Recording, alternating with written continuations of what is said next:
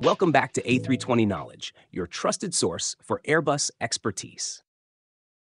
Today, we'll be diving into part 9 of our tutorial on the overhead panel. The A320 has hundreds of different buttons and switches, and we'll be tackling each of them section by section. In today's tutorial, we'll be tackling the hydraulic panel.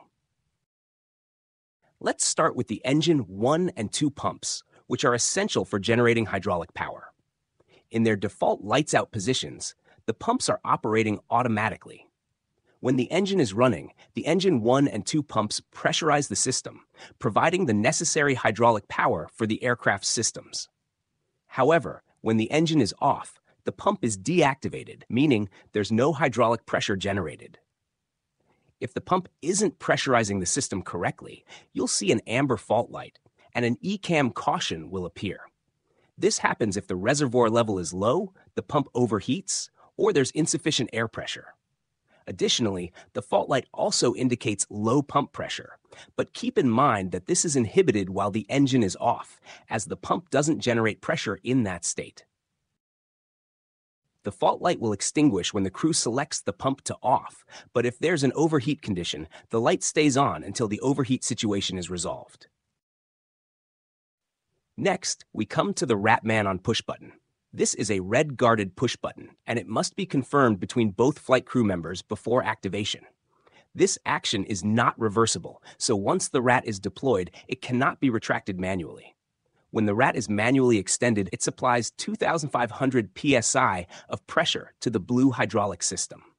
The rat is deployed in emergency situations, providing backup hydraulic power when AC power is lost. It's important to note that this push button will deploy the rat, but it will not power the aircraft's emergency generator. This makes it a useful but limited backup for hydraulic pressure. Moving on to the blue electric pump push button. This is a black guarded push button, so the crew needs to confirm it before use. However, this action is reversible. The blue electric pump is powered by AC bus 1. When the pump is set to auto, it operates automatically in flight, or when the aircraft is on the ground with one engine running. The pump will also operate if the crew presses the blue pump override push button on the maintenance panel, which overrides the automatic settings. The pump is de-energized when selected off.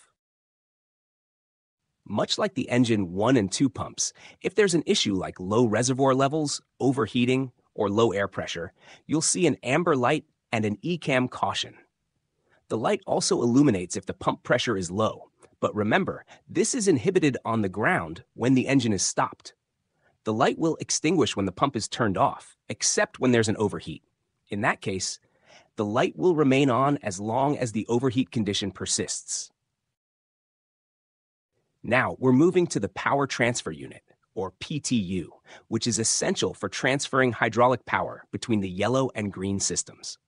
The PTU operates automatically once both engines are running and is armed when the differential pressure between the green and yellow systems exceeds 500 psi. This helps ensure that if there's a failure in one of the systems, hydraulic pressure can still be supplied from the other, maintaining redundancy. However, during the first engine start, the PTU is inhibited, and it's automatically tested during the second engine start to ensure it's functioning correctly. If the crew selects the PTU off, both of the PTU's electrohydraulic valves will close, stopping the transfer of hydraulic power. Similar to the pumps, the PTU has a fault light that indicates a problem, such as low fluid levels, overheating, or low air pressure. However, these are associated with either the green or yellow reservoirs, not the PTU itself. The fault light goes out when the PTU is turned off, except when there's an overheat. Just like the other systems, the light will stay on if overheating is still an issue. Finally, let's take a look at the yellow electric pump. This pump operates a bit differently. The yellow electric pump is powered by AC bus 2, and it operates when the switch is set to on. When the pump is turned off, it's de-energized. However, one unique feature of this pump is its automatic activation when the cargo door manual selector valve is set to open or close. When this happens, the yellow electric pump comes on automatically. It also inhibits the operation of other yellow system functions, but there are exceptions, such as alternate braking and engine 2 reverse, which continue to function. Unlike the other pumps, the yellow electric pump does not have a fault light. Our popular A320 tech quizzes are now part of an exclusive newsletter membership designed to provide you with even more value. As a member, you'll receive 4 brand new A320 tech quizzes every month, one each Monday, delivered straight to your inbox. You'll also receive exclusive deep dives into A320 systems, procedures, and techniques that go beyond this YouTube content. And you'll also gain access to bonus content and other surprises to keep your knowledge fresh and up to date. If you're interested, click the link in the description or scan the QR code on screen to sign up today. Thanks for tuning in, and let's take your A320 knowledge to the next level.